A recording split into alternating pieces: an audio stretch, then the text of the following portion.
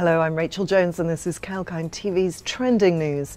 Crown Resorts has been hit with a record $80 million fine. And that's from the Victorian Gambling and Casino Control Commission over its illegal practice of accepting Chinese bank cards at its Melbourne casino to fund gambling and disguising the transactions as hotel expenses.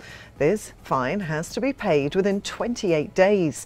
The company processed $164 million in China Union Pay card payments and saw over $32 million in revenue between 2012 and 2016.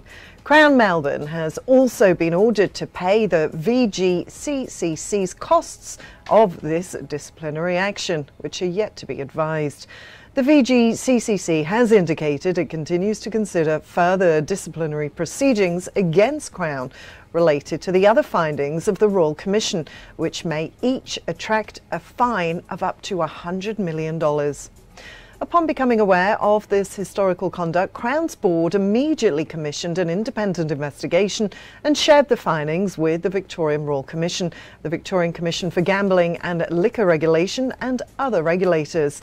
Crown says their board and senior management are committed to the delivery of a comprehensive reform and remediation program to ensure Crown delivers a safe and responsible gaming environment and continues to cooperate with the VGCCC on all matters arising from the Victorian Royal Commission report.